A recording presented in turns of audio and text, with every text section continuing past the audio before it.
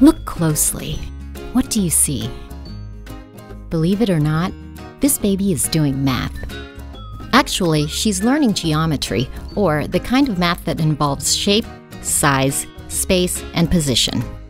Here, Berta is learning about shapes and objects as she and her parents play with the soccer ball, and her parents describe what is happening. Oh, you want to do the orange one? Wow. Look, a blue one. 2-year-old Michaela is applying her knowledge of shapes and sizes so that she can nest these cubes. She is also learning about space and position, or what fits where. What about this one? Her mother encourages this learning by letting Michaela take the lead and talking about what she is doing. No more.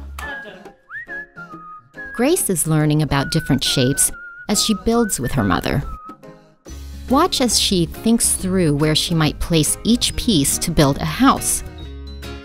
Her mother helps her learn by encouraging Grace to touch the straight edge and the point of the triangle to show her what's special about this particular shape.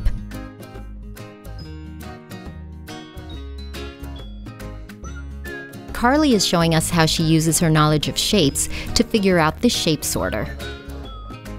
She problem solves using trial and error to find the right opening, and experiments with turning the shape so that it matches up.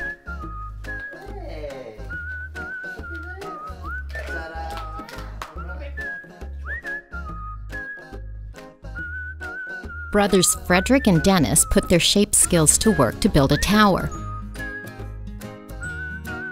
Even though it falls down this time, learning how to combine these shapes builds a strong foundation in early math skills.